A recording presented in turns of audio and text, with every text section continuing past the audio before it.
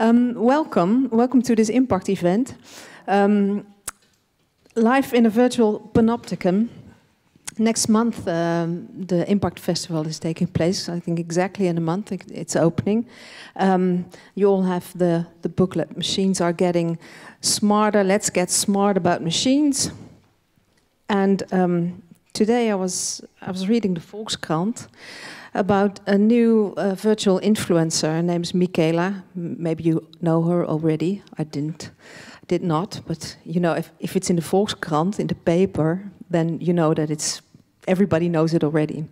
Michaela is an online influencer. She has 1.4 million followers. She's a singer, an actress, a model, and a feminist as well. And she's a robot. So she's posing in real clothes. Actually, Gucci and Chanel send her stuff. She goes to real festivals. She was at Coachella, and she is a robot, and she's not shy about being a robot because at all her pictures it says that she's a robot. So maybe we are at this point where the whole virtual world starts taking care of itself. So we made it, and now maybe we can withdraw, or either we can disappear into it. Wars are being fought out by machines, and the whole internet is being regulated by machines. We will see what that does to our identity, in a way, in the event that we are having tonight. We're having two very special artists here. Douwe Dijkstra, welcome. Yeah, you may applaud. I mean, it's a small audience, but still, yeah. And Dries Depoorter, here, welcome. Douwe Dijkstra is a former IMPAKT artist in residence, and he worked with Dries on a project that you will hear a lot about later on. First about both of their works, and then about the new work that they produced for the Nederlands Film Festival, which starts next week. Their installation is part of the interactive exhibition at the Nederlands Film Festival, and I think it's already nominated. Is that all the works that are in the exhibition? No. Okay, it'll be nominated, don't worry. For a Gouden Kalf. Since, I think, since 3-4 years, the Nederlands Film Festival has a Gouden Kalf for virtual projects. My name is Sacha Bronwasser. I'm a journalist and author, moderator, and what have you, with a special interest in art and film. And I knew Douwe's work, but I didn't know Dries' work, so this was a nice event for me as well. I might sit down because I have a bit of a leg problem. I might be good as a green screen, actually. Yeah. First, I would like to ask Douwe Dijkstra to tell us a bit more about his work. And I'll introduce him to you. He's an artist, makes video work, makes short films, installations, and maybe you know Demontable. It was shown in almost any festival around the world, has got many nominations and some prizes. And currently his work, One of Us, is a projection in Leeuwarden on a 39-meter high tower, the Oldenhoven Tower, and there his work is to be seen almost every night until the end of this week. Douwe, please. Yeah, I'll just give it to you, and you will. There is another microphone, but no, we can. Yeah. Alternate. We can alternate. Yeah. Well, first maybe just start your presentation. Because I have some questions for you, both of you, but let's do that once we get to know your work. Okay, yeah. Douwe. Good evening, welcome. Thanks for coming through this shitty weather to see us. Yeah, I'd like to give a short presentation on my work and also how it's connected to the project I'm doing now with Dries. The problem I have is that my work, my work is film, so it takes time, and I only have 15 minutes. But I'll try to work with this in excerpts.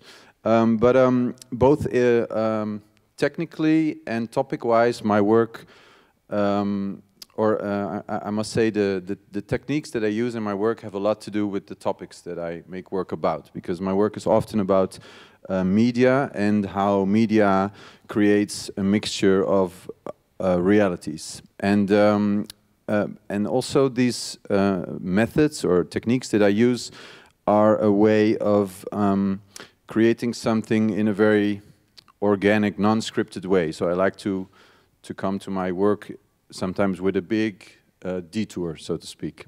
And first is Démontable. This is the piece Sacha just mentioned. And first it wasn't actually a regular film. It was a video installation on 3 screens with no beginning and end. Lasted 16 minutes. And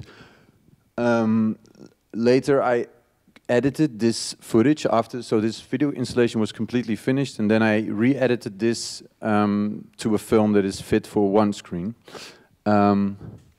So this became a film that was, it was a weird film in a way, a film that I would never have made if I started out making it using a script or a fixed idea. And I'll show you a part of it. And I hope I can fast forward a bit.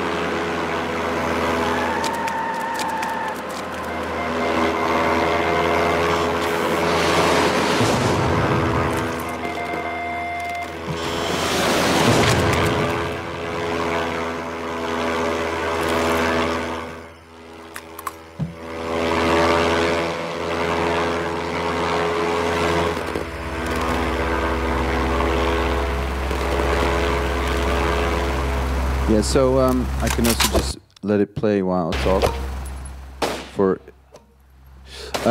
Yeah, and in this work, I really wanted to make something. Well, I won't go into details about the topics of the work. I hope it speaks for itself, but it's about the clash of news media and well, daily life. And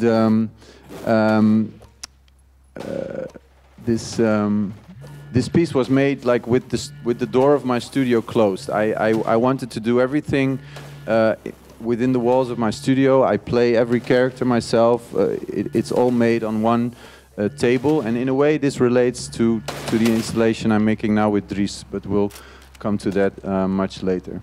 But what I do a lot in my work, I use a lot of green screen, and so hardly ever a shot is finished. When I film something, most of the time I film a part of a puzzle, so I can go and play with this material later and use it in different ways. And I like to go back and forth between execution and idea. So I have an idea and I try it in my studio, and then immediately, I hope this will be. Yeah, so here I am, you know, still with this paint on my face, and I'm trying out this footage. So I'm going back and forth between filming, editing, as quickly as possible, and yeah, that's the way I like to work. Then I'll skip this next film and go straight to Green Screen Gringo. I can make it 5 minutes longer, right? I can. And this film is, in a way, it's the opposite of Démontable, because I wanted to use the same techniques of gathering parts of collecting parts of a puzzle, but really be outgoing. So I set out to make a documentary in the streets of Sao Paulo in Brazil, where I used a mobile green screen to collect people and places, and I made a film about Brazil. I'll show you an excerpt.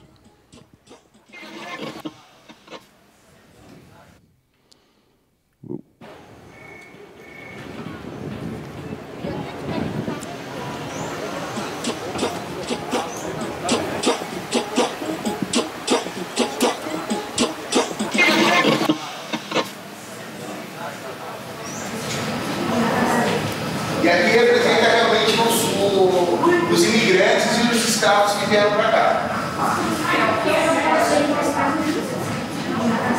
Leem as plaquinhas, não toquem nas obras, por favor. Pode sentar aqui, ó. Pode sentar aqui. Vamos olhar esse quadro aqui, ó. Procure fazer a relação entre as imagens, entre as pinturas, procure criar uma história na cabeça de você. Ó, quem veio algumas cenas bem e tal. Ou seja, devia ter no máximo um pouco mais de cuidado de vocês, levando em consideração o contexto. 15 anos, 16, moleque.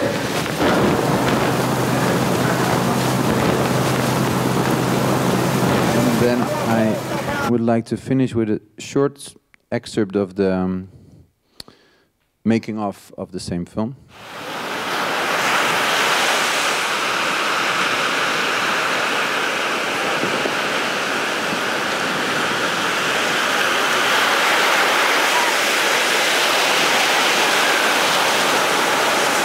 Higher. Now more to your right. Yeah, that's perfect. A little lower. More. More. Yeah, it's good, it's good.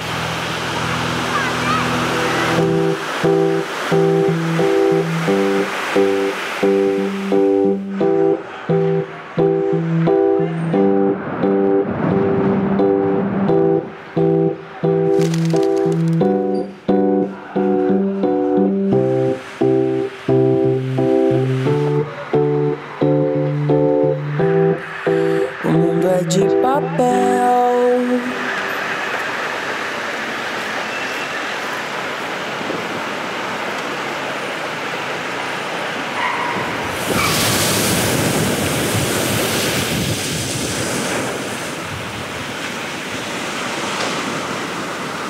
Qual é esse fio do verde?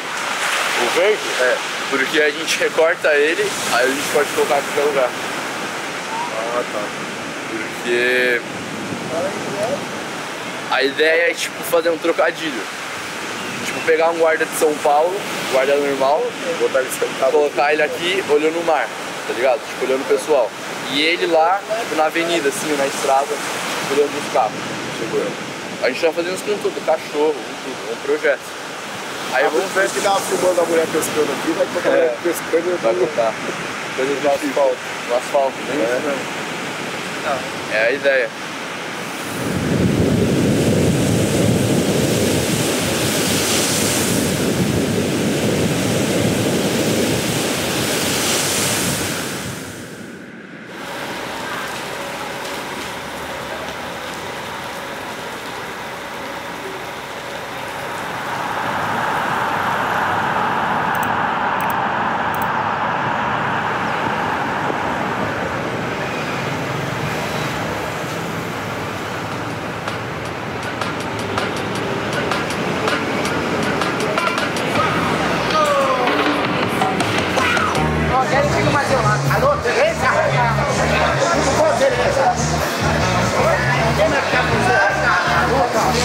Eu tô aqui com as pessoas de Holanda.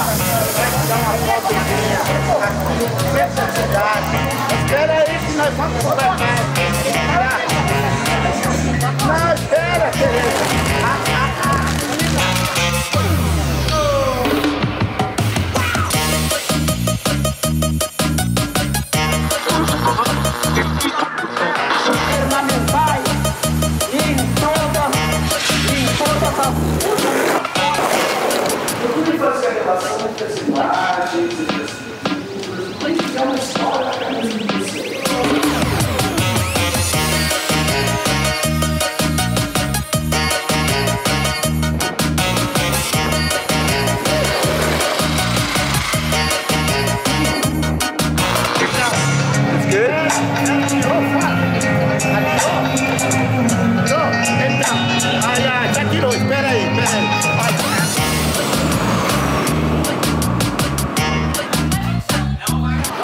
cidade de São Paulo com seus prédios imensos, com suas constelações, com suas partes todas.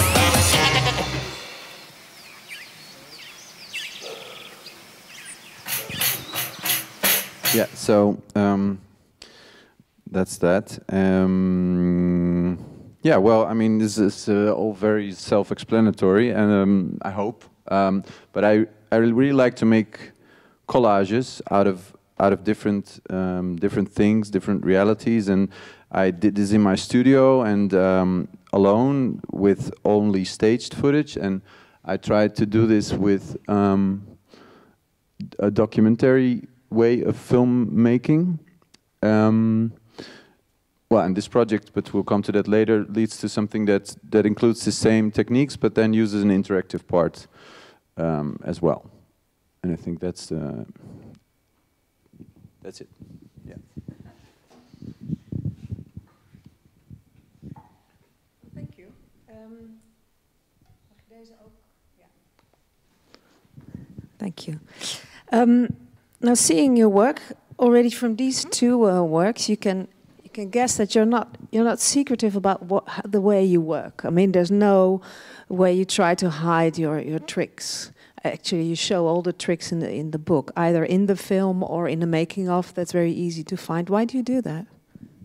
Yeah, well, because I think I try to use these techniques in a way that also has a meaning on its own. So it's not about only creating the image using these techniques, you know, which is usually the case, and you really try to hide all the smoke and mirrors to create a convincing image. But for me, it's interesting to show, for example, in Demontable, I show myself on this green screen or blue screen dressed up as a soldier, because it adds to the story that I am recreating something that is very very distant from me as a filmmaker. And in Green Screen Gringo, I think it's also important because I'm making a documentary. Well, some people say this is not a documentary anymore because you're manipulating too much. But I disagree, because I think in documentaries manipulation is everywhere, even without green screen. And I'm honest about it. So if you watch the film twice, you can perfectly tell what is fake and what is real. And it shows me as it again shows my perspective. I think that's the answer to it. And can you tell us, when you start working on such a work, so anything you show it and you know it, anything is possible. You can, on a small scale, more or less, because you can. Yeah. It's not perfect, but it's almost perfect. Yeah. There are many things that. Well, the first time I saw the green screen film, Green Screen Gringo, I thought that the girl was actually in the museum, and then only after the making of, I started. Towards the end of the film, I started puzzling the whole thing back together. How does it work when you are making it? Is there you went to Sao Paulo, let's take that example, and you know you're going to use that technique, but then other things happen that are documentary. There's a political situation, there are things happening on the street. How do you make that into a film then? Do you plan it, or does every day give you new information to work with? Yeah, every day gives you new information, but it is I mean, of course I went there with a plan, but my plan was to make this kind of universal film about big city life or something, and it turned out to be a film that was very specifically about Brazil. But I mean, I really like to go, you know, back and forth between working very openly and working from chaos in a way, and reflecting on that all the time. So if I'm collecting people in the street, but already in the back of my head I'm thinking, you know, maybe there's a story in this one, or maybe I can combine this. And there were also collections. I was making collections of certain people that I was collecting similar ones. You're collecting types? Yeah, like, well, not archetypes, but yeah. So I don't know. It's and then it evolves as you go, but in a way it was also a maddening experience with Green Screen Gringo, because there were too many possibilities, because I could edit this film in so many different ways, not only in time but also in layers. I could put everybody everywhere, but then what became then a guiding principle? Well, the narrative of the political situation became a guiding principle. And that was because that's already yeah. 2 So while I 3 was years ago? while I was editing the film, the president of Brazil was impeached. She was put out of office, and a new president came into power, who is still there, but they have elections next month, actually. And then a lot of the stuff that I had been collecting, which was about minorities and the diversity you find in Brazil, it made a lot of sense to connect this to the representation in politics. And then, well, you build some scenes around that, and then you go from there. But it's a very open process. But And you mentioned the word collage, mm-hmm. which is so it's almost like the old-fashioned collage. Everything's on the table. You yeah, shift but you know, with this, you have to be I was very conscious to be careful about, because you can do a lot of stuff for effect. You know, it can be very funny to put this goat here and there, or it can be spectacular to put all these people. I don't know. You always have to think about the reason why you do it, and also in this film, I think restrainment, or how do you say, being restrained was very important. Not to overdo it, and always, you know, making sure it makes sense. Yeah. Before we go first to Dries again, I'm looking at the audience. Maybe there's someone who has a question already for Douwe now. And if not, yes? I was actually wondering, how do you see, let's say, on the one hand, some parts are very humorous, and do you, let's say, give priority to the humor, or to, let's say, that you encourage the viewer to a critical position, or how do you see the relation of humor and ideal means for? Well, I mean, for me, humor is in the details, and I really, I mean, it's also my own enjoyment in making it, and I think it is more a way of getting people into it, and then the second thing you mentioned is more important. But I mean, for Demontable, for example, the best compliment I got for the film was when people thought it was funny, but then when they read the underlying message, they were feeling uncomfortable to think it was funny, to laugh about it. They were unsure, like, you know, it is funny, but it's actually really fucked up or sad, you know? So that, I think this mixed feeling is, yeah, there was the best thing that it can evoke, I think, yeah. Thank you for now. Welcome. Now I would like Dries to appear, yes. And Dries Depoorter was what puzzled me. No, what I found really interesting, that he studied electronics for 6 years before going to art school. Probably everybody starts about that, but anyhow, I thought it was a nice background. He studied at the KASK in Ghent, media arts, and an artist, and he calls himself also a freelance concept provider. Makes media installations that reflect on the online and offline world.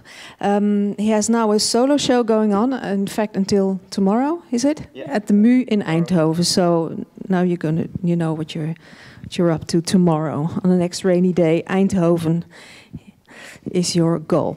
Dries, I would just go ahead and. Okay, I got 25 minutes, so let's set the clock. Yeah, I'm Dries Depoorter. I'm from Belgium, and I see myself as a media artist. My work is about privacy, surveillance, and social media.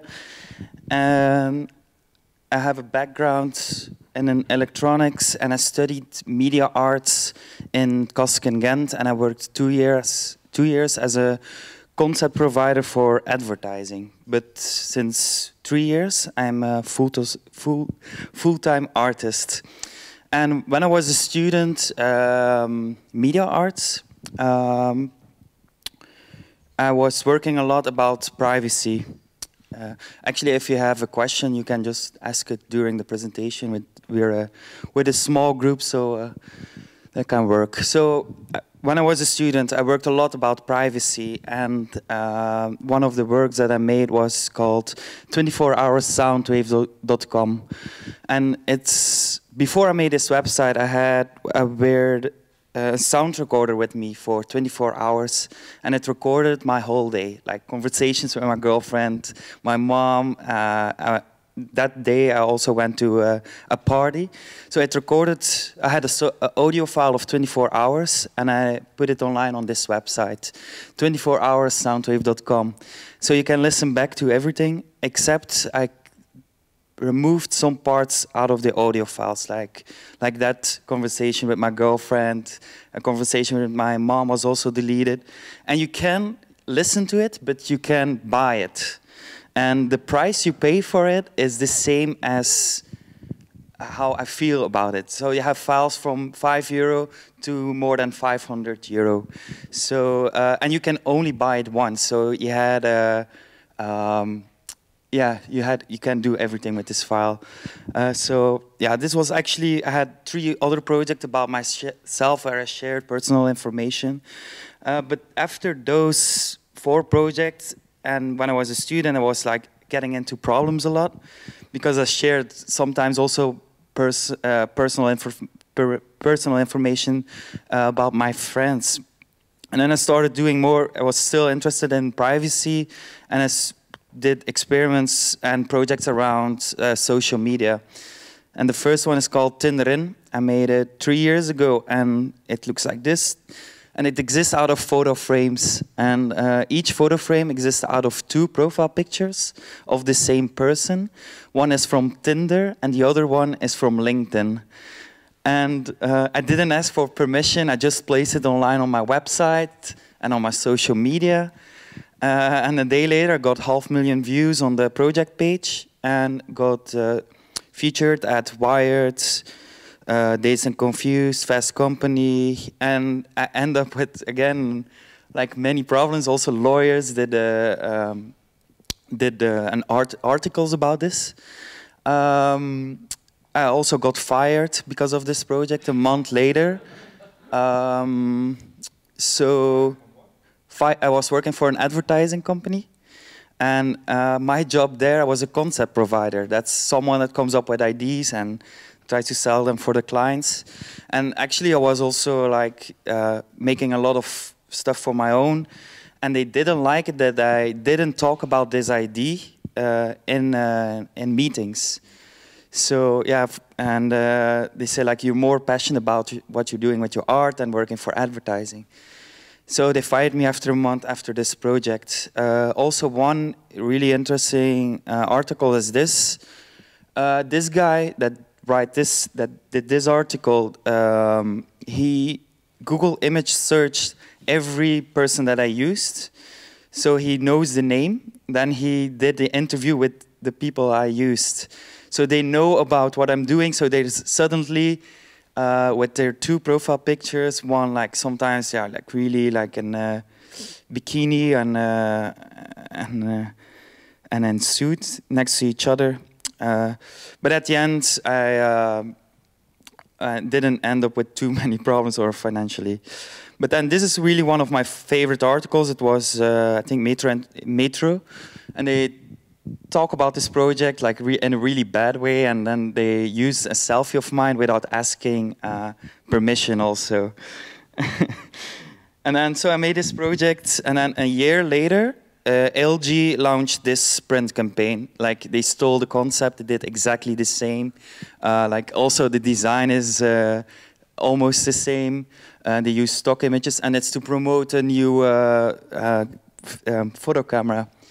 And yeah, they also won an award with this prize. So, and I was not in the credits. So, and it's someone at Twitter said like, okay, this is your idea, and it's now a print campaign of LG. So I sent the advertising agency that come up with this idea an email with an invoice of €10,000 to use my ID, and And I published this also on social media, and I didn't expect them to pay me the 10,000 euro, but the creative director blocked me on Twitter and on Instagram. So in a way, they reacted it.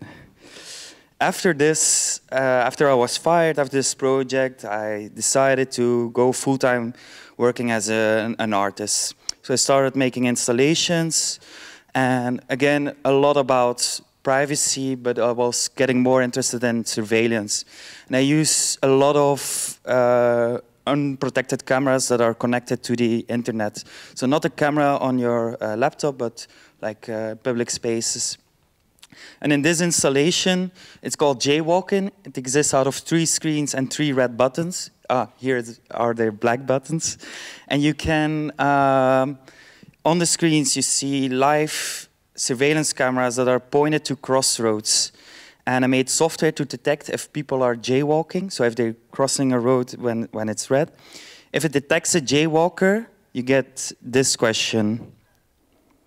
Would you like to report the jaywalker? As a visitor, you can then press the red or black button, and then you send an email to the closest police station around the camera. So you can... And then the email looks like this. Hi, somebody just jaywalked at, and then you have the address of the camera, bye. And now in my solo exhibition in Mu, made like a following project about this. And it's a wall of 22 meters with all jaywalkers from all over the world. And you can buy each photo frame, and the price you pay for each photo frame is the same as the fine in that country. So the money doesn't go to the police, it goes to me. And this is a jaywalker in Russia. I think, I don't know, I don't remember the country, but it's around 250 euro. So on the wall you have the prices also. Yes, this is jaywalking frames. Seattle Crime Camps is an installation. It looks like this, and it's about Seattle, and Seattle shares a lot of data. And what the police does there is they share the location where the police is going to. And in this installation, it shows all the unsecured, all the unprotected cameras around the location of where the police is going to. And you also hear live police radio. So actually it tries to show you a real-time crime in Seattle. And yeah, after all those projects, I start doing like more internet projects also. And one is, oh, sorry, whoops. Okay, one is scratchy kits, and it's a scratchy kit that you can buy on an online shop. And you can win up to 25,000 fake followers for your Instagram and Twitter account. So it actually works. There's a lot of companies that sells scratchy kits. And then later I made a vending machine where you can buy those scratchy kits for €1. This is my online shop. And also I make games.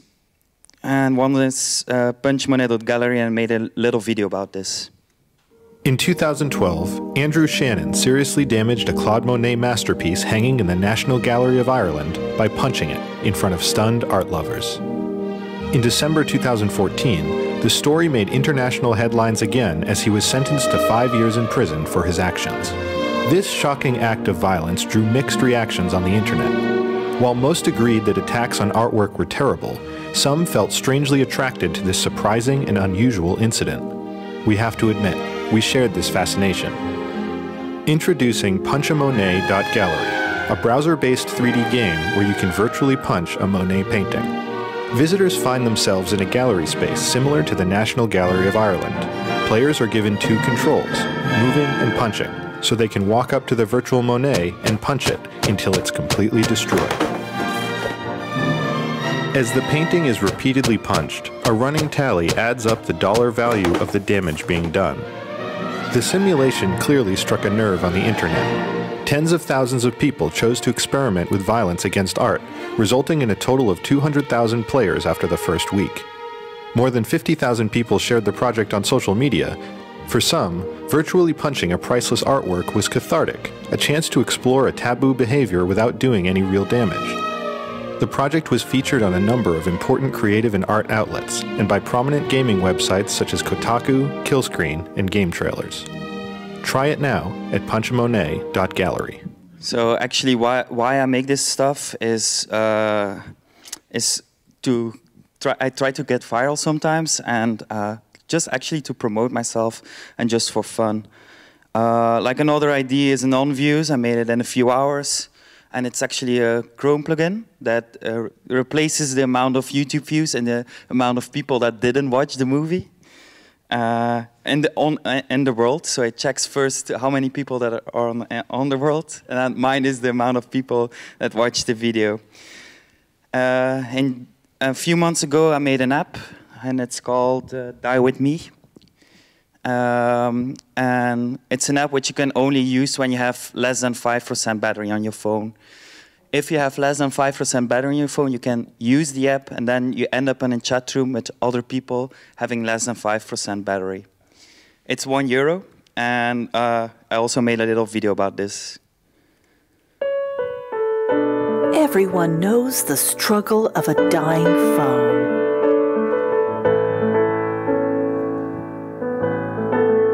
Die With Me is an app you can only use when you have less than 5% battery.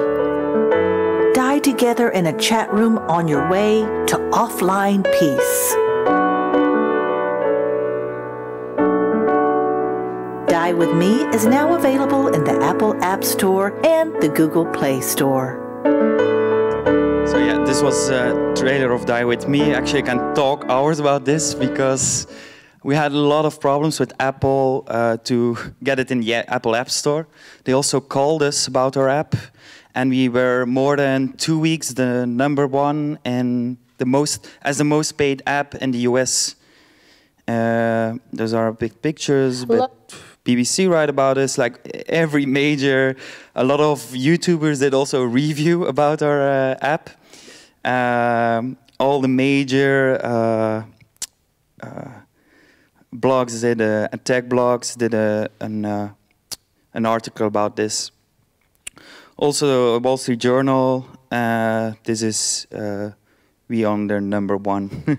And then after a few weeks, people and companies started to copy our app. Like this is the first copy that get in the Google Play Store.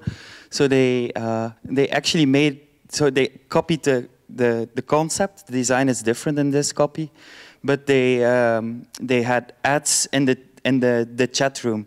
So they also make money with their app.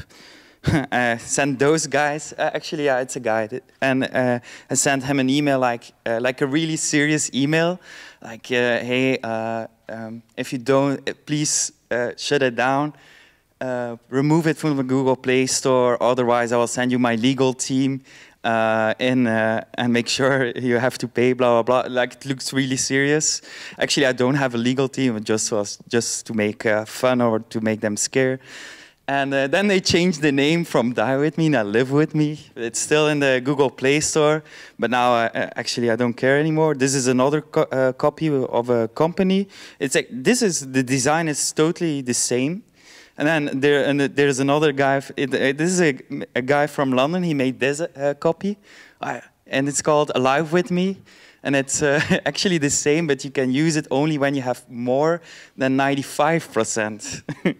So that's a bit weird. And then there's another, like this is a copy, but it's between Die With Me and Tinder, sorry. And yeah, and also in Mu I made a neon lamp about the app. And there's a screen on the left, and there you can see always the chat room and see people starting to talk to each other in the chat room. So it's a public chat room. You chat with, and you can see each other's battery status also. This is a project that I released a few weeks ago. It's called Airbnb Hosted Online, and it uses data from Airbnb. I'm super wondered that they didn't shut our website down, but it still works. So it's a browser game, and you see one Airbnb room, and you need to guess the host of the room, the host of the room, the owner of the room. So yeah, you can click on the owners, and then you can see if you're right or wrong. And it uses all the data from Airbnb servers, and you can also play it with data from different cities. So that's Airbnb host. Maybe to finish, yes, this one, surveillance paparazzi. It's actually, this is a bit how I get it up with the ID. I found this service of Microsoft, and actually you can send in an image, and then I can say which celebrity is in the image. So I use this. I was like, why are people using this? What are the applications for this?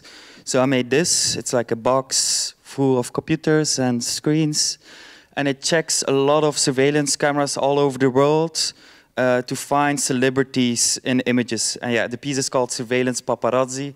So I try to find celebrities. And this is a bit, the video. And then, oh yeah, this is also at MU. It's called Face Detected. Yeah, actually it finds every day one celebrity, but it's a lookalike. So the algorithm detects, hey, this is a celebrity, but it's someone that really looks like it. Do you want to see results? You have to feed the algorithm with... No, actually I'm using the servers of Microsoft, and they exist out of the databases. More than 200,000 celebrities are in the database, but that didn't make that algorithm or this database. So those are a few results. On this side you see the picture of the surveillance camera, and on the right you see a Wikipedia page, the image of the Wikipedia page of the celebrity. My favorite is this one. So you see how that it actually really works. And my dream with this project is that I can sell a picture for money to a magazine. And actually, maybe detail, but I selected a lot of cameras that are in Hollywood. I just think there's more celebrities there to. And then made this also a few months ago. It's called Face Detected, and it actually exists out of tables with how do you say clay and clay. Yeah, okay.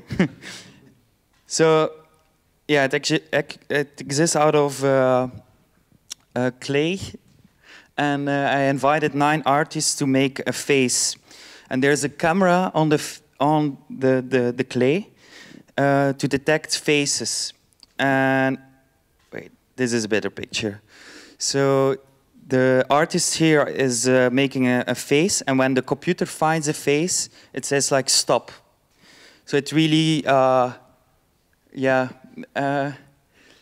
it really tests out how face detection works. Actually, those are then the results after I invited the 9 artists. And then maybe to finish off this presentation, I'm working on a lot of new pieces. And one is a dating website. And it's a dating website that you don't need to fill in anything. So you don't need to fill in your first name, last name. You don't need to upload a profile picture, but you need to upload your browser history. And it makes a match between someone else's browser history. This is a new dating website that I'm working on. And also a big project is inverted flag. It's a flag outside, and it goes against the wind. So it works with wind pressure in the pole of the flag, and blows in the other direction. So yeah, this was it. Thank you for listening.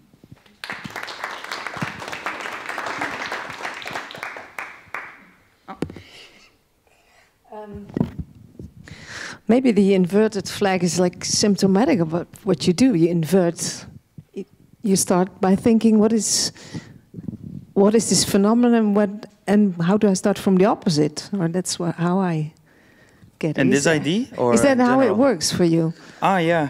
It's really difficult to make. I'm working with a few product designers on this, but it's like, for me, when this piece is finished, it's like a new direction of what I'm doing. Normally it's about social media, privacy, surveillance, and this is like totally something different. But are you fed up with that? Sorry? Are you do you have enough of social media? And no. It's just how I really like when you look to my project. There are most of the time different mediums, or so I like to different change. It's really strange that they fired you, because there's so many good ideas coming, like as if it's nothing.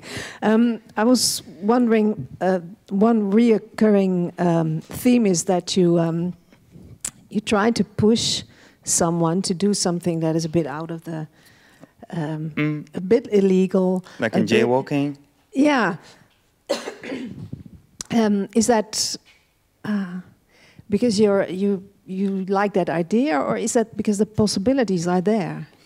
Yeah, just actually I made it first that it automatically sends an email to the police, so there was no interaction between the visitor of the exhibition, and then I shared the ID with some friends, and they say like, hey, you need to implement this. And that's actually because of yeah, my friends, and I didn't thought about it like to make the button. No, it's not only in that project, like in the first project that you showed with your own information. You kind of push people to buy something that's too private. So you're constantly trying to push people to be more voyeuristic than they actually would like to, or where does that come from? I have no idea.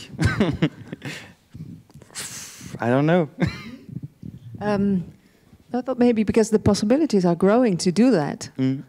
Is that pushing you to see where the boundaries are for us, or? Yeah, I think so. Also, yeah, I don't have an answer on this. Okay. Difficult one. Another thing that I read was nice, and you said it also on the phone. You said, I'd like an idea to be explainable in 2 sentences. My mom has to understand it. Yeah. And my friends. But first, your mom and your friends. Yeah. It's because I don't have... my family doesn't have like an background in arts or something. And just, yeah, they need to understand what I'm doing. And yeah, they have they're doing something totally different what I'm doing. And I love it that my mom understands my work. Like, she doesn't know anything about, she has a phone, but yeah, she does nothing about it. But she understands that with me, and I think that's, for me, really, yeah, it's important. It's not as a sort of protest, because many projects in this field are on a level that is only understandable for people that are really involved. Yeah. So a lot of my work is also like shared on Twitter, or like it's for me important that you can share it easily. And I see a lot of artists working around privacy that like you have to read 2 books to understand this installation, and I think it's really like a bit boring. So yeah. Another thing that keeps on coming back is that there's always sort of a business model in each project. And how is it going money-wise? Are you? Do you want to see my bank account? Yeah, I would like to. No, but are you making any money out of it? Yeah. Okay, so it's working. Yeah, it's work for me, of course. Good. Is there anyone who has a question now for Dries? Yes? So do you have the 5 steps to virality? Because you seem to be very good at it. No, I don't have 5 steps. Can you predict which go viral? No, I expected it would die with me, and it happened. But I also expected it with the Airbnb hosts, but it was not a really good success. So I don't have. I think if If you can predict it, then you have something. But no, I can't predict it. For sure not. But sometimes it's a piece. So sometimes a piece is made for the internet, and that's where I hope to get viral. And then sometimes it's really made for an exhibition, like jaywalking. It never went viral on the internet, but it went really good in exhibitions in Netherlands, Belgium, Europe. But on the internet, not a lot of people shared it. It's popular with curators, but not on the internet. Well, that's some of the 5 steps to going viral, and they're 5 steps away from the exhibitions, like 2 worlds. Mm. But somehow you manage to cross that boundary to do it in both. In some projects, it really works, both online and in exhibitions as well. I started out by telling that you had a background, and you mentioned it as well, in electronics. I can imagine that that's handy, because you can make any kind of material, but does it help you content-wise also? Because you started out art school with a different background, so a different attitude, I presume. Yeah. Is that so? Yeah, I was like feeling really strange when I arrived in the art school. Actually, in electronics, I missed a bit like creativity. Everything has to be, you have a lot of rules and you can, and I missed a bit of creativity and started in this art school. And they all studied all art, so that was a bit of a different mindsets. But yeah, it helped me a lot and actually it helped me also a lot to not study art before. So in my class there were a lot of students that already know art history. I didn't know anything about it. I was actually also not interested in art history. But it helped me because I was thinking differently because of my background. Yeah, yeah. I think now, before we have a short break, but before, oh, there's a question. Yes. Question maybe. I mean, I was wondering a lot about your motivations to make your work. If it's political, your motivations, whether it's political or just wanting to turn things upside down. But maybe let's ask you this question: are you excited or worried about the current developments in our digital society? Actually, I don't. I answer with this. I try to do all those experiments and projects to answer all those questions. So actually, I don't talk a lot about this. I just make stuff and. Do you do it out of excitement or about concern? Okay, so if I look to the future, positive or negative? Like, I don't know. I also on my website. So I don't answer on this question. I don't have an answer for you. But like how I explain my project on my website and talks, I don't want to. It needs to be. Each piece needs to be understand. You need to understand it quite easily. And then I don't talk about what you. I hope with most of my project it raises questions, but I don't answer them. I understand your question. Like all the projects with your own privacy. I mean, they could. It's possible that they started from a personal irritation with that privacy is becoming such an item, or is that not the case? It's not our. So why do you do that? Is that because you do not like the way it's developing today, or is that not a thing that's on your mind? Most of my inspiration actually comes from software documentations or new like this Microsoft celebrity detection, and this is most of the time a spark to make a project. Yeah. I thought there was another question. Yeah? You kind of just asked the question. I was going to ask. Okay. Now before... Okay, Randall. Just I've just one brief remark, not really a question, but you were talking about the inverted flag at the end, and it was still a work in progress, and I was immediately reminded of a Hitchcock movie, Foreign Correspondent, because it starts with the very same idea. Hitchcock had the idea that at one point the main protagonist would see, that's why it was be set in Holland, there would be a windmill, and that it went the other way.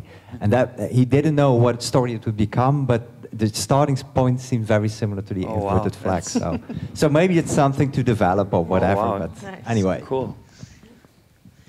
Okay. I actually have something to say. We have like after the break, we talk about the project we were making with Douwe, but I made a little test here. Yeah. And I'll explain it during the break. Yeah, or maybe you explain it after, but first, but we'll only tell how it works, and you can try it, and then after the break, you will know how it's used. Maybe that's the better. Yeah. Cool. So, but there was a camera there. Yeah. Okay. So we need 5 volunteers actually, and to encourage you, we have 5 drink consumptiebonnen. So, I mean, I know it's not a big audience, but there should be 5 people. I would do it. Yeah, I want you now. The first 5, yes. Okay, 2. Yes, 2, 3, 4. Yeah.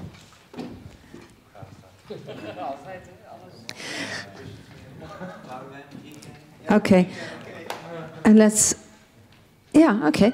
And who goes first? You, because you said yes first. Yes. Okay.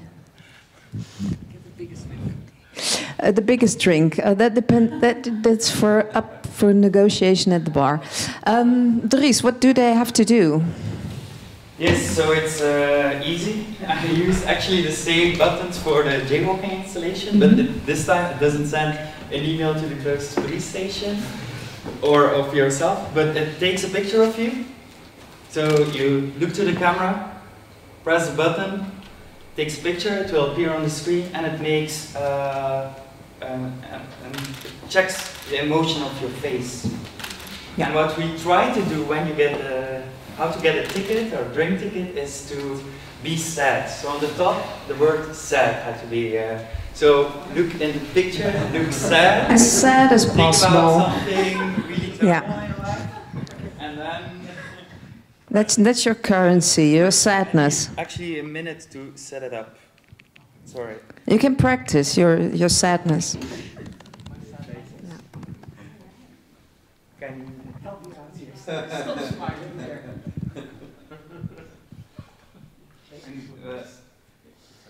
Okay, just restart it. Wait.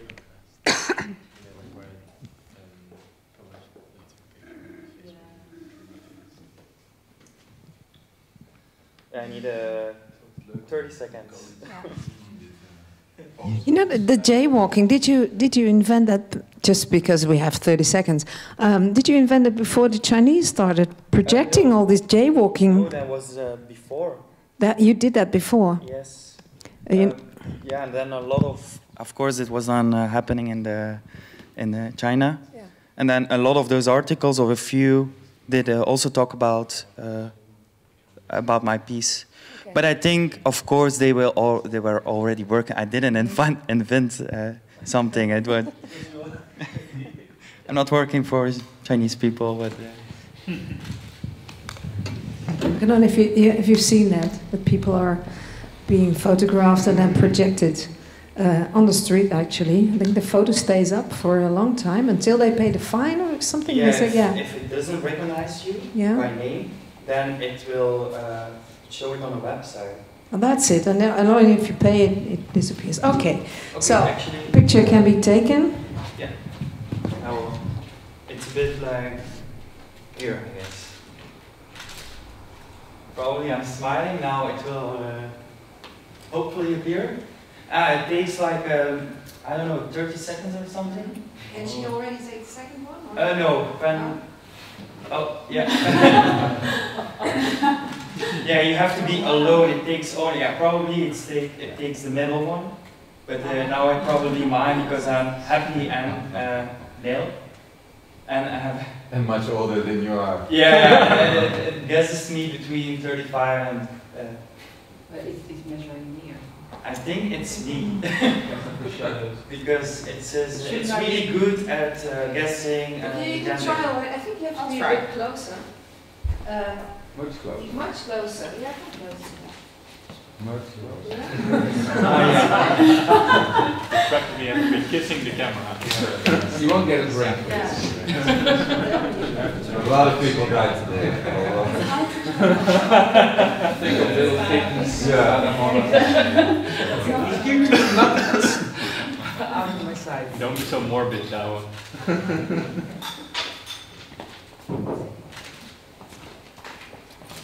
Yeah, very sad. Yeah, and now we have to wait and see how But the old you are. next one can come up and Yes. yeah. Maybe you have to think about something how 45 and 66, yes. about right. Yeah, he says male. Where did you get these algorithms? Male. Oh. Okay, next one.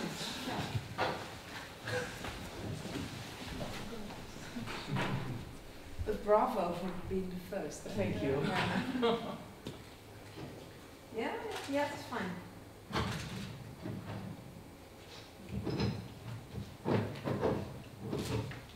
Yeah. Takes it a bit later, so press and then keep it. Now I'm surprised. Yeah, yeah. Why do people not see themselves, or is that? Okay. Congrats. And maybe also interesting to say is the percentage you see is the percentage of the algorithm that is sure the confidence number. Confidence is what is that? Yeah. It's fine. So yeah, what are you thinking about? Oh, nothing really. Can someone cry? And, It's also sad. Yeah. 71%. 71%. Wow. Before we have a look at the project that you developed for the Nederlands Film Festival, can you tell us how you met? Oh, on Tinder. On Tinder, yeah. No. LinkedIn. I think it was in Rotterdam, right? Yeah. It's working. Yeah, we both collaborated in a project for Studio Mama Gallery in Rotterdam, and they did a kind of site-specific project in the super weird. It was a weird thing to make something in the neighborhood of Bospolder in Rotterdam. Yeah, and we both made a different piece, but we were together in the, you got together to talk about the projects and about your work. And what binds you? What is your common ground? Humor, I guess. In yeah, our humor project is a common ground for sure. Yeah.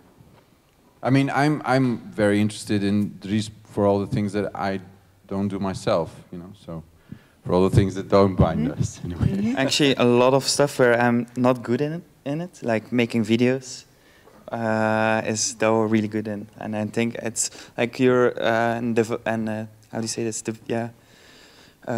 Technology, using sensors, buttons, technology. That's not my cup of tea. Yeah. And when you was this your own idea to do this then? So it came together with also with the festival and the interactive exhibition, and I'm very interested in making an interactive, or to think about the possibility of making an interactive piece, but it's not something I can do, and. Made a lot of sense. I mean, when I was thinking about artists that make interactive work to collaborate with for this project, it was only one that I wanted to work with Dries, and luckily he said yes. So yeah. Okay, let's see how this marriage works out. And yeah, please tell us more about the project and what is actually happening there. Okay. Okay. Yes. Can I have my screen? I mean, this part of the presentation will be more, how do you say, chaotic as it is, as unfinished as the work is. But here we go. Where is my? Oh, this is Dries' laptop. Yes, this is mine. It's just laptop. It's just very beginner mistake. It's the cable. Mag de audio nog horen? Ja.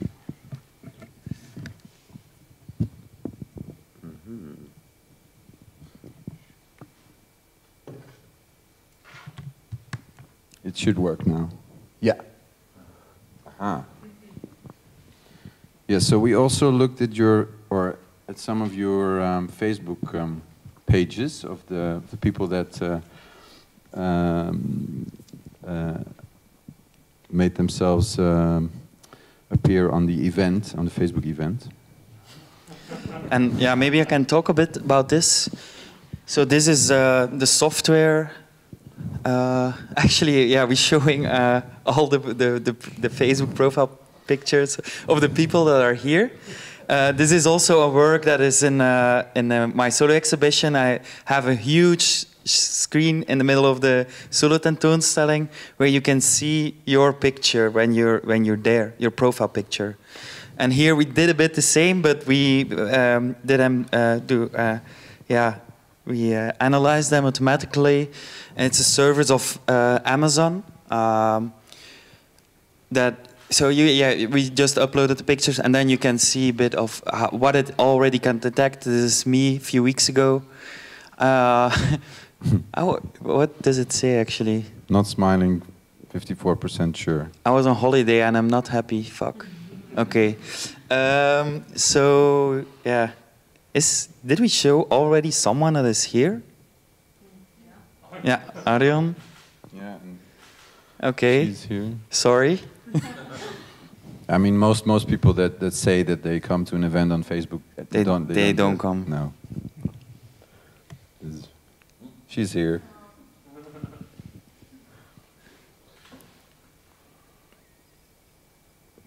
Does not have a moustache. 99.98.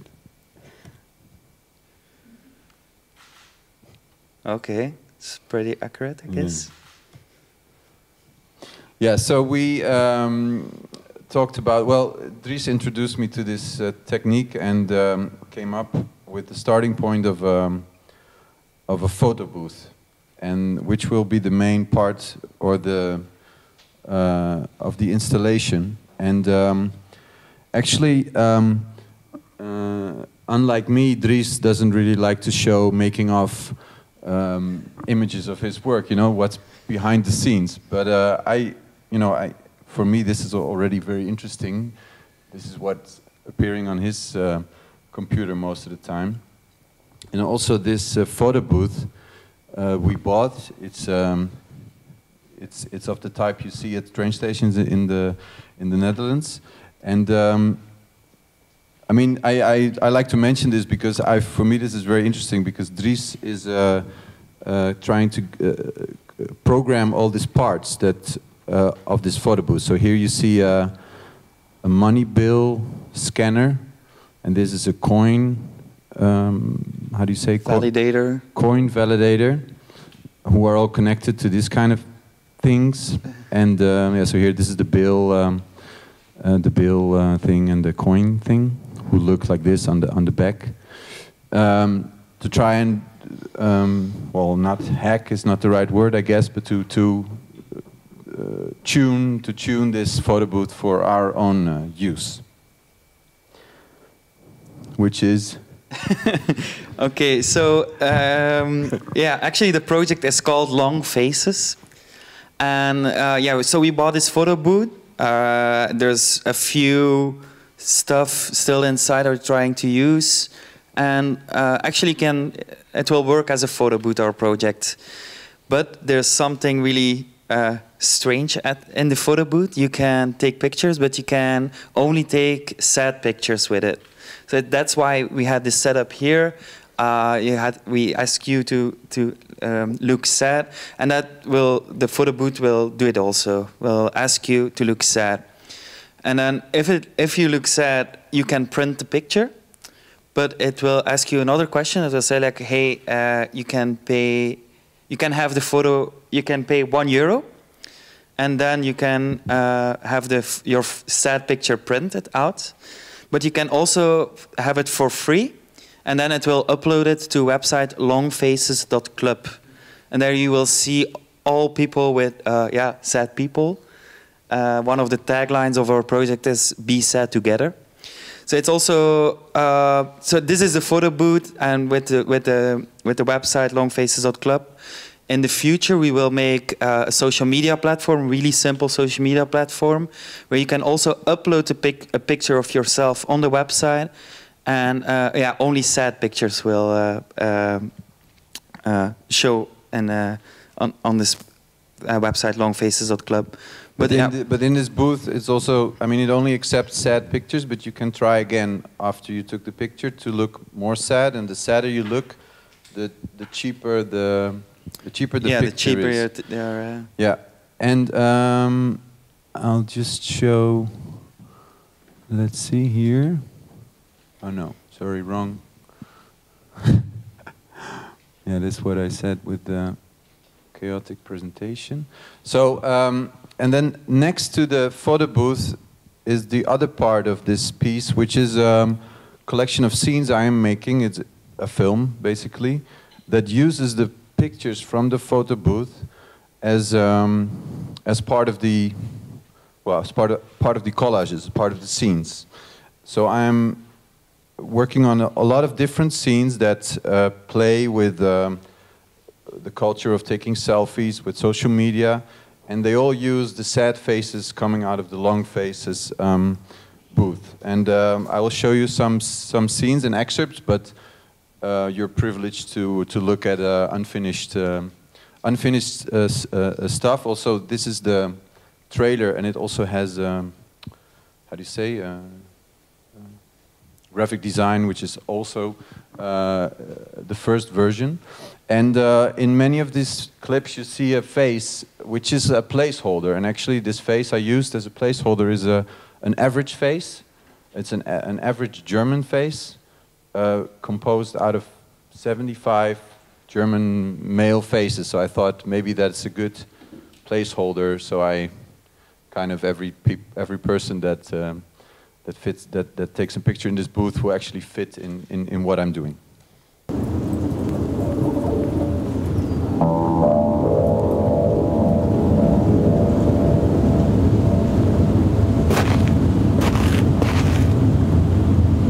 Attention!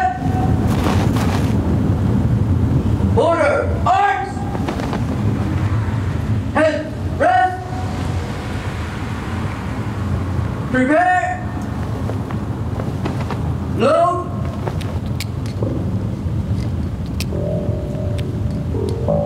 Ready!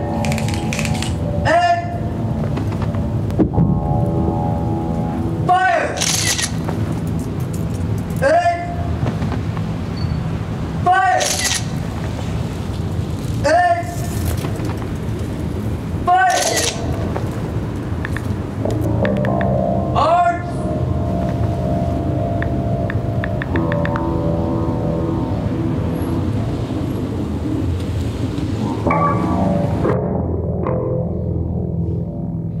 Yeah, so actually I got back to I had this idea, or I just decided, just as in Demontable, I'll play everything myself.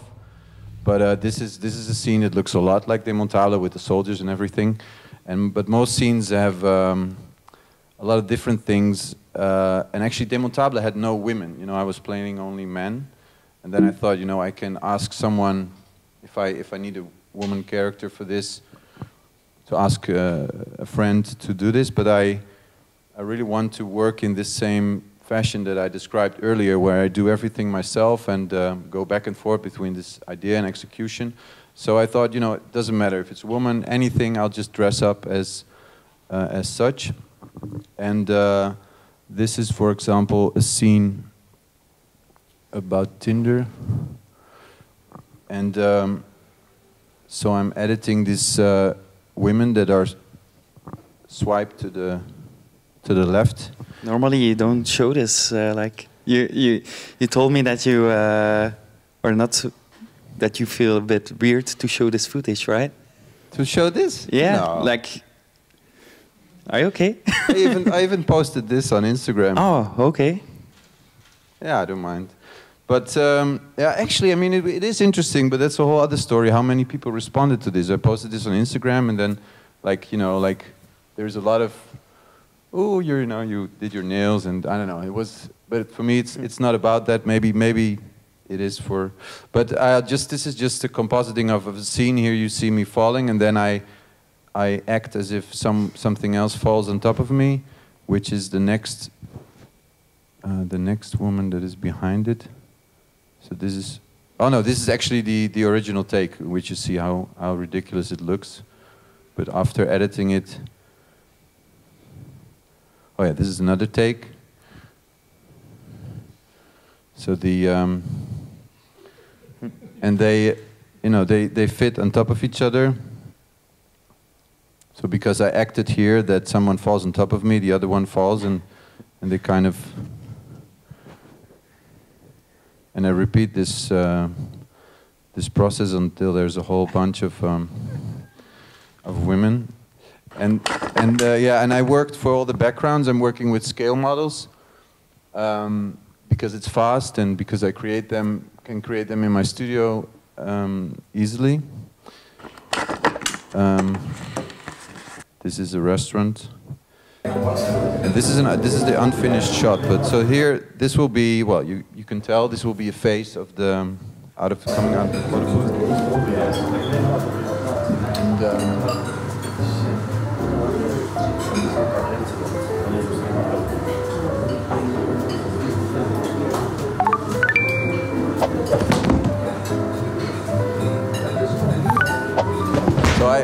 So I thought of scenes that also fit the idea of showing multiple portraits after another. So this will all be different different faces.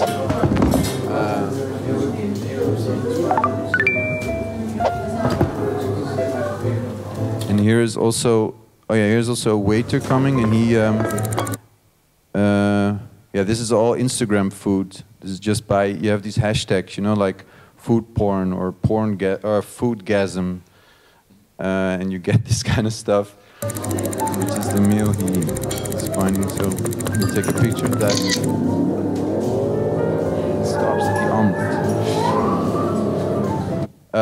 And actually, a lot of scenes in the film are set in a museum.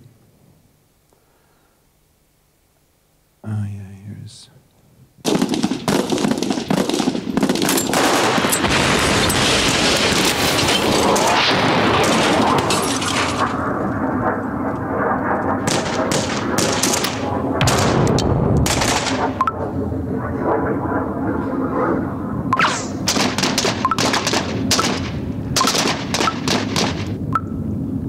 I still need to add some explosions to this scene. It doesn't have enough. It doesn't have enough explosions yet.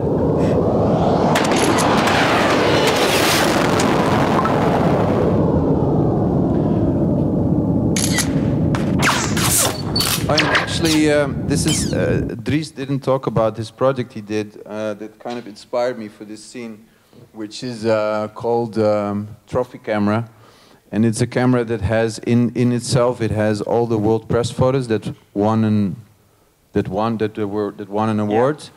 And you can take pictures with this camera, but it only saves the picture if it's more than 70%. If it looks 90% as a world press photo, yeah, it saves it and uploads it to a website. Exactly.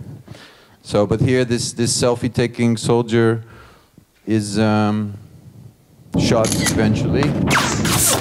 But, it's a good thing we have war photographers. who will also have faces, of course, sad faces, all of them. Oh, this is, by the way, an average German female face.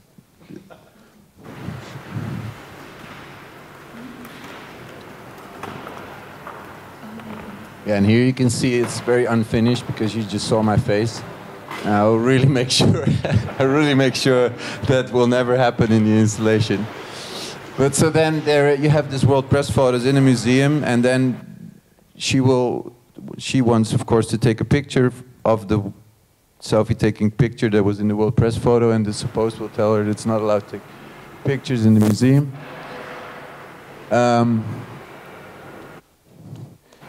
And yeah, there's also kinetic installations made out of faces from the booth. And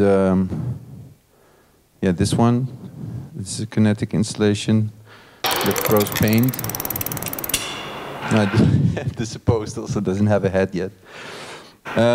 Yeah, so it's all these kind of scenes, and wait, I want to show. Oh yeah, this one. We try to walk on high heels.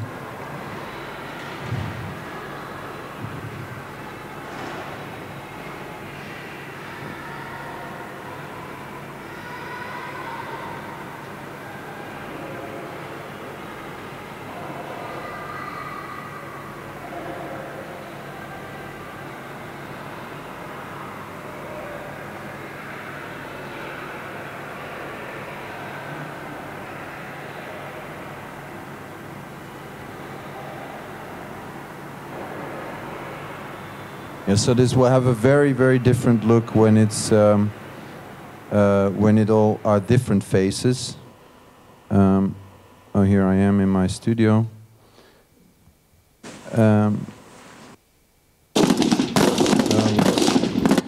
And to show you, I took the faces from Facebook. And put them in so you have an idea. Sorry, guys.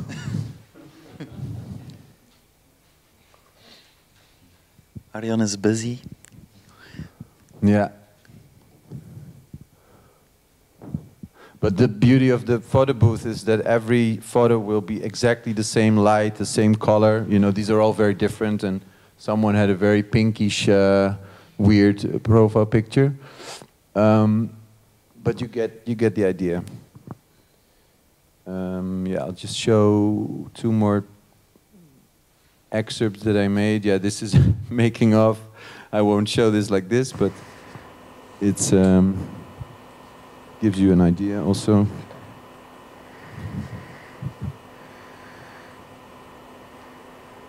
And it's like first I tried to just act as if there were lips, but it's really impossible to use lipstick on a flat surface. Oh, here is Sacha, and here is Pauline. Yeah. Yeah. And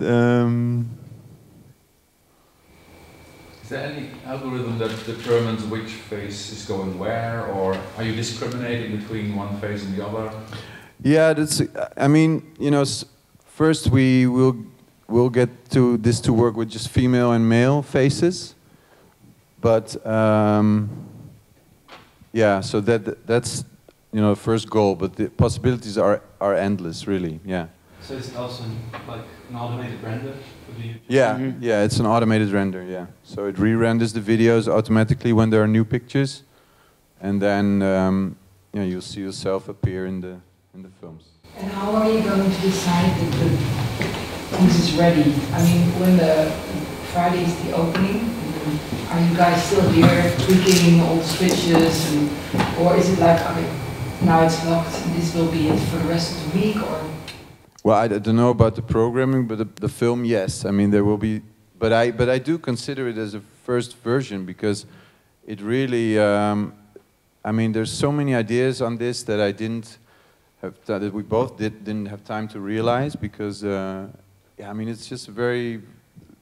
Beautiful what you can do with this. So and it's also the format is really suitable to add stuff later or remove scenes or play into I don't know, something else that will happen in the future. You know, it's not a so. For next week, the films will be fixed. And Yeah. For you, Dries, it will be fixed as well, or are you going to tweak? Yes, it will be presented Friday on as a finished piece. But of course, there's like a lot of possibilities that sparks us to update it, like especially the video. I think Douwe really wants to make more videos, and if it will show it in an other exhibition. But I mean, it's not that, and Arjen mentioned this, but it's not that longer is better. I mean, right now this film will be 10 minutes, looping in the 10-minute thing. But you can think of ways of randomizing it so it's not the same ever. I mean, now it is. I did think of an order of scenes, so there is kind of a narrative in it that has also an ending that connects to the beginning again. So, but yeah. Do people know when they have their picture taken? Do they know that they can upload it to your work or partake in this, but they do not know what it looks like? So, what kind of film they will be in? No, but I mean, I prefer not to tell. But the film is in the same exhibition space as the photo booth. So if you think a little bit, then you might suspect something. Just wondering if you might get in trouble, because if people get their picture taken and are being put in a funny war scene. But the film is not online. I mean, you also don't get into trouble if you show up in a mirror, right? If the mirror is in the same space. It's the same thing. It's just a very complicated mirror. Yeah. No, it's not. Yeah, you can react to that. Yeah. Yeah. Using Amazon Cloud Service, right? Mm-hmm. So these. Do we need that? We don't need that, right? You need that? Okay, for the camera. Sorry. Yeah. So you're using Amazon Cloud Services, which means that the pictures are updated to their service. Mm-hmm. Are you guys agreeing on the use and that their image is then used to train Amazon's algorithm as well? Very good question. So actually how it technically works is... I didn't know this, Dries. Yes, I told him. Too late. The face detection and everything happens at Amazon servers. So it uploads it to an Amazon server. They have a great, I think one of the best services to analyze faces.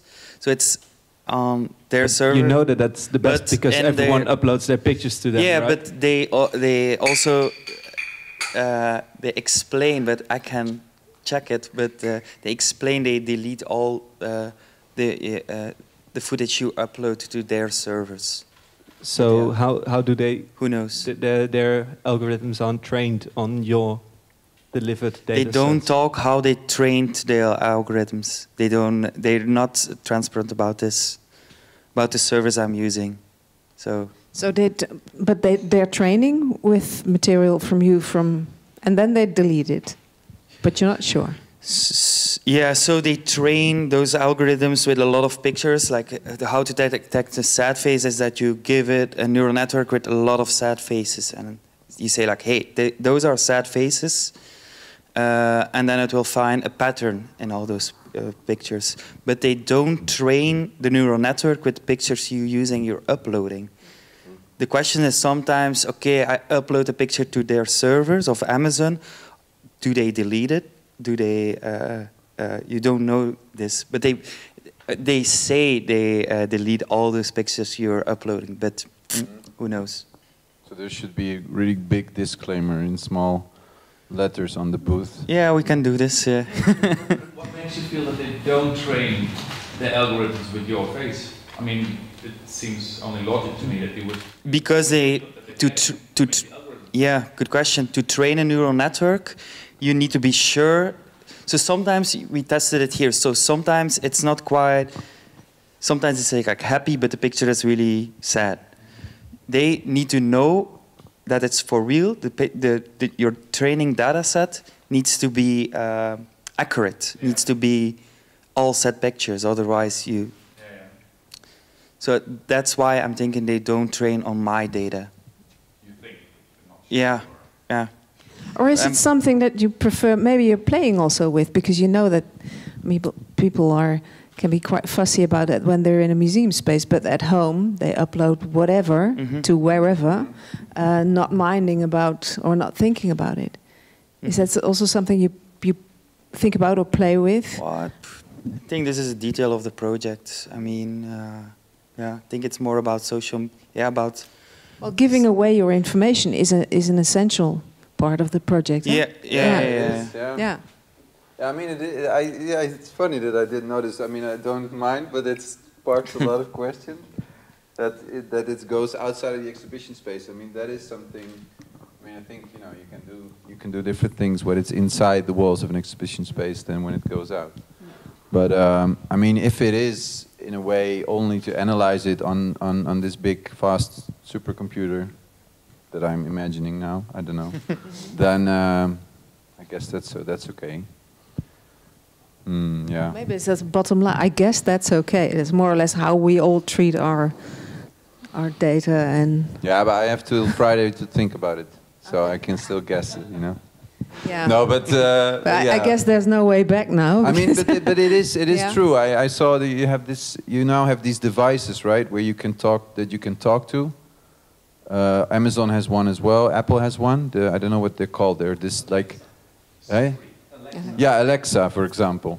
And you can talk to them and, you know, make them order food, or you can talk to them to put on some music. But they already did some tests on it that these things are constantly listening to you and sharing a lot of what you're doing in your house with all these companies that are connected to these devices. And I mean, they are the most next level private robot listeners. Is there something in your? I mean, there is a storyline more or less in your film. Is that also playing with these aspects, or? Yeah, well, I mean, a lot of the images the scenes that I try to create, they are expressing some feeling I have with these things, or absurdity. I also imagined all these scenes with sad faces. I mean, these are not sad faces now, but yeah, I mean, so you will have a museum full of sad faces with people walking around looking at it that also have sad faces, and well, it's like a tegengif for the whole online happy world. Yeah, it is. It is. I mean, it's hard to find someone, especially, you know, that takes a picture of him or herself looking sad. It's a rare thing. Yeah. You're looking at smiling people all the time.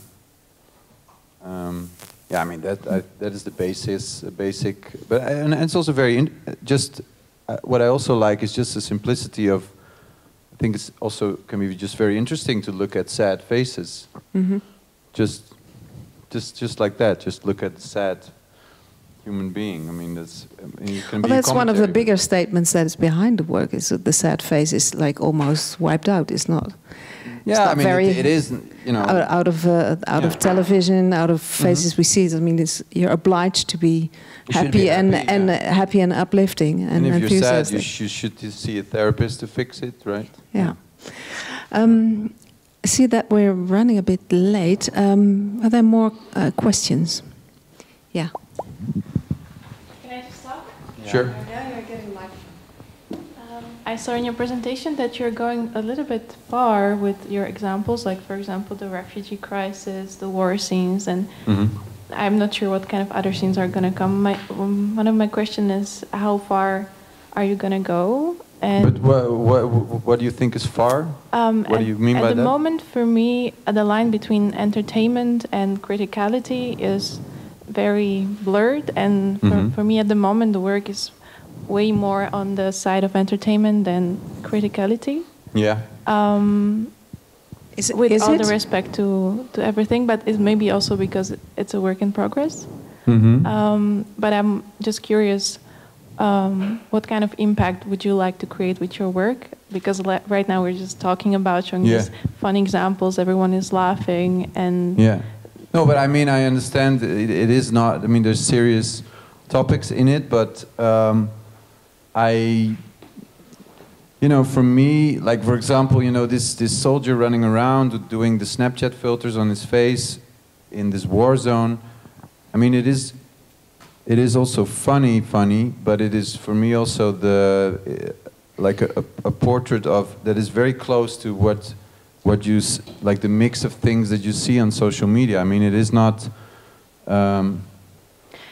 Yeah, I understand. It's not that absurd for me. Yeah, and I understand, and I think I kind of got it much more in this war scene because also what happened in the past with pictures of real soldiers being online. Mm-hmm. But for example, with the refugee crisis, I think it's maybe a little bit the other way around because the scenes that you recreated are pictures that were taken of photographers taking pictures of those refugees. So not they taking pictures of themselves. I'm not sure if you get what I mean. Yeah, I get what you mean, yeah. Yeah, and so I was just wondering, what's your style? Yeah, I mean, I did think about this with the refugee one, and I also thought that I'm not sure about the, because in the background of this refugee picture, I put these piles of life vests, which is this iconic picture of the refugee crisis, of course. And before I added this background, they kind of referred to refugees, but they also looked like, I don't know, like a bunch of sailors or something, you know? Mm-hmm. So, and I'm still thinking about these pictures and like, how do you say this, you know, like it shouldn't be too much this, and I like when it's close to these, you know, when it refers to refugees, but not so explicit. Yeah, the ambiguity, that's exactly it. And maybe, I'm still unsure about this background that I put in, because I put it in to just really make sure, like, that you're thinking about, you know, Mediterranean refugee crisis. Is that something that you discuss among the both of you, or? Yeah, you talked about it. Like, because as we saw, you are constantly pushing a bit further than, so but maybe that's I explained that I always try to be just little bit under the boundary, and but yeah, we discussed about this, and I was not sure about it, but then Douwe explained it to me. But yeah, that's really good feedback that we get here. Mm-hmm. But we discuss the videos, but not everything, not all the details. Yeah. And I have one more question, if I may ask. Sure. What is the motivation for me to go to this photo booth and take my sad face for your project? Really good question. Why do people go to a normal photo booth? Well, normally I need a pass photo for my passport. Mm-hmm. That's when I go, but why would I go to yours? Yeah, it's a very good question. You have an answer on this, though? No, I mean, yeah, but I also like the idea. I have to be careful. I mean, I think a lot of people that have this maybe more banal motivation of doing it. Like, you know, there's this thing and it can do something. I want to try it. You know. But yeah, and or is it because taking a picture is like almost a natural thing to do now? But so why not do it in an enhanced? I think actually, to answer your question, the motivation it will be always placed in a public, not in a public space. It will always be placed in an exhibition environment. Artistic context, yeah. Yeah, in an artistically context. So that's, I guess, you want to try the piece or and it will, you think, okay, is this a normal photo booth? Or, so I think that's a bit, is that an answer on your question? Or like, it motivates people because it's an exhibition space and you want to try it out? I don't know. Yeah. But I also think that there's also some audience. Sorry, I'm going to finish after this. No, go ahead. No, it's interesting, yes. Yeah. There's also a lot of critical audience going to our museums and festivals. And I think, or at least a lot of people that I surround myself with, we are thinking about these questions that we raised today here. And I would think twice if I would go to your photo booth. Mm-hmm. Mm-hmm. So maybe people at the stations wouldn't think about it that much if you would place that photo booth in the actual context of a train station, but especially in the artistic context, I would think about. Oh, but I expect people to do that, and I mean they're happy to not use it, right? Maybe it's the whole point of the whole installation. Yeah, I mean, I was thinking about that work. Maybe you heard about it in the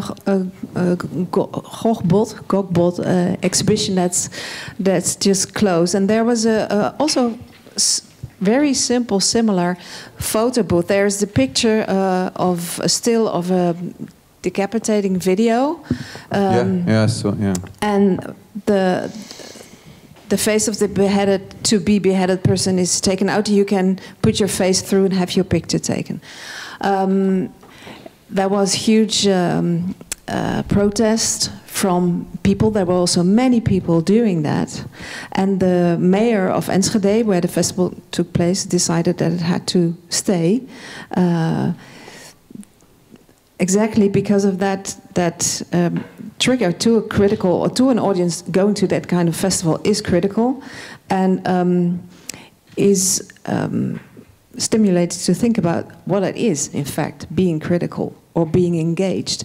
And the artist herself made the, I thought that was really nice. She said, well, we all walk around with the Je suis Charlie. No one has a problem putting that t-shirt. So what if you really put yourself in the place, not only as a symbol with a t-shirt, but literally you put yourself in the place of a victim. Well, that's what you get then, and it becomes entertainment. I thought it was really interesting, and maybe not defining, yes, it is critical or it's humorous, but it's exactly that strange space where you're suddenly doing something that is maybe against everything you would ever thought you would do. This work, I also saw it, and it also works when there's no one in it. You know, when you see this thing, it is a picture with a hole, and you see this image of this guy almost going to behead someone. And with our piece, it is different because we do need in a way, we need. Yeah, but you can see from your image, it already works with the generic image of the average German. Yeah, maybe it should have. Yeah, that is interesting thought that it could have the generic, that like an obvious placeholder. And this photo booth, so then you can also view the work without participating, and you can, like you could look at this picture of the piece you mentioned with the hole. Well, anyway, you still have a week, only a week, maybe and a night. And we have to close this evening, but I would like to know what was the. When collaborating, obviously that worked really well. There's a lot of fun, there's a lot of challenge also, and what was the biggest surprise for both of you in working together, the new element that you got out of it? Actually, we don't work a lot in the same space. So we are a lot, I live in Belgium, Ghent, and yeah, we're always on, chatting to each other on, but the new things. Or does it change your work from? Do you think? Well, I mean, for me, it does to think about these. You know, if you're introduced to these kind of possibilities, they become a part of your creative process. Even though I cannot realize them myself. When I now have new ideas, I'm thinking this is possible. Maybe I should, you know, I will have to collaborate with someone. But that's really, I really like this idea, you know, that they become part of your.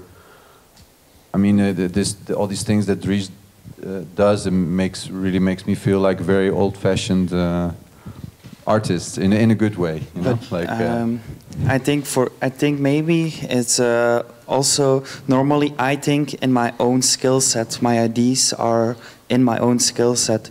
Now my skill set is a bit more, I'm working together with someone, I know what Douwe is capable of. So that I can come up with more ideas, or I can do, yeah, it's like like a puzzle.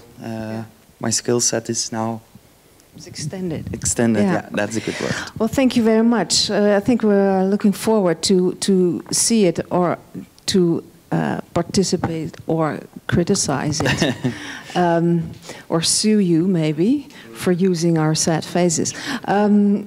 I want to thank you and thank IMPAKT for this event. And if there's anything more you want to ask, then please go ahead, but then it's in private. Okay, thank you. Thank you.